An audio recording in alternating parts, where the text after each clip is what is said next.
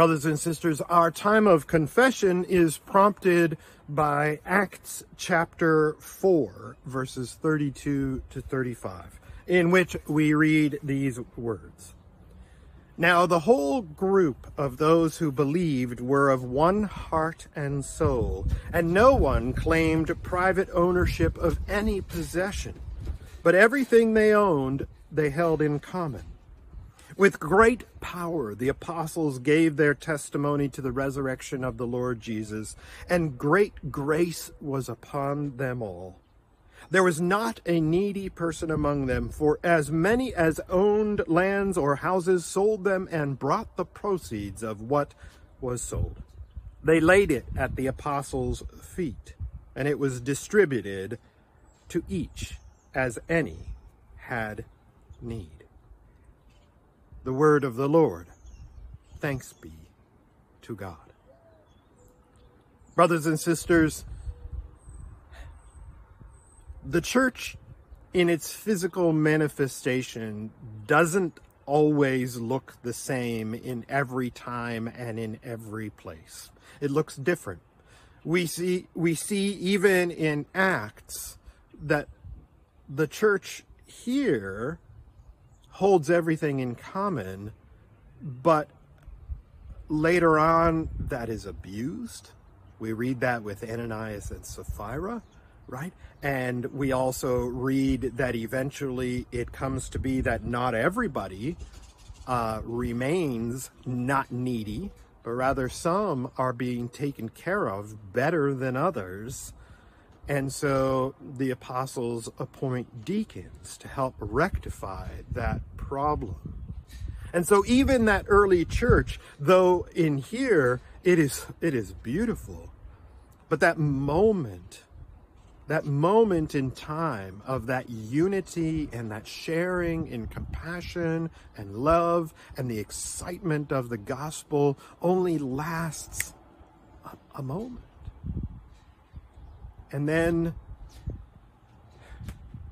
our sin creeps up, and our selfishness creeps up, and our ambition creeps up, and our carelessness and our callousness creeps up. And so let us take some time to confess before the Lord regarding our lives together as Christ followers. Let us pray. Father in heaven, we confess, O God, that in this little tidbit of Scripture, this section of Scripture, we see in Acts a beautiful, beautiful picture. But we also, O God, can identify with how, just like for the Acts church, the wheels sort of fell off on that to some degree.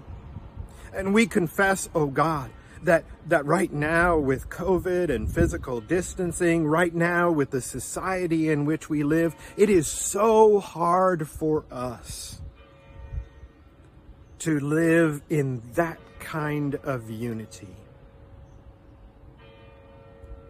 And so, Lord, we ask your forgiveness. We hear your prayer, Jesus, that you prayed that we and we would be one with one another, that the church would be one just as you, Christ, and the Father are one.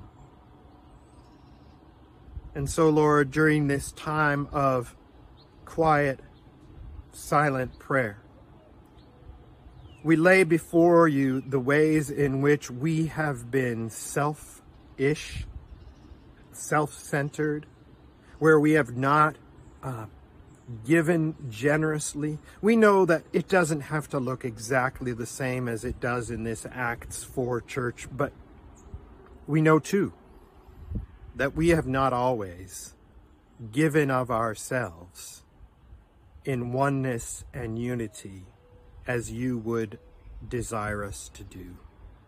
And so as we take some time to poke around and lay before you, may the Holy Spirit inspire us to show us our own selfishness, that we may confess and repent and be united.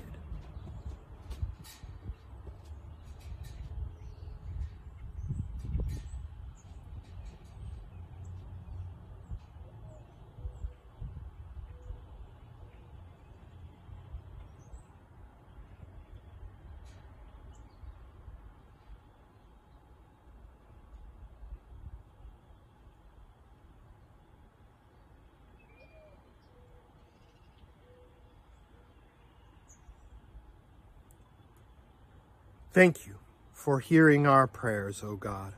In Jesus' name, amen.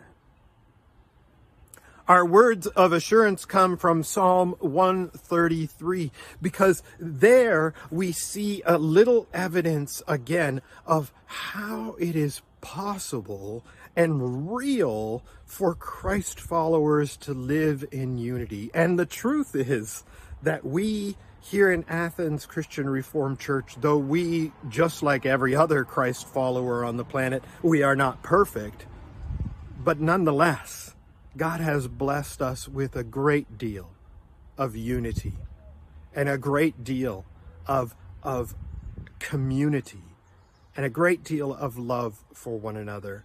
And we can be so grateful for that. Listen to what Psalm 133 says. How very good and pleasant it is when kindred live together in unity.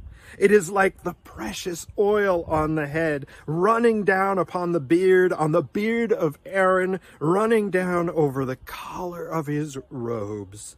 It is like the dew of Hermon, which falls on the mountains of Zion.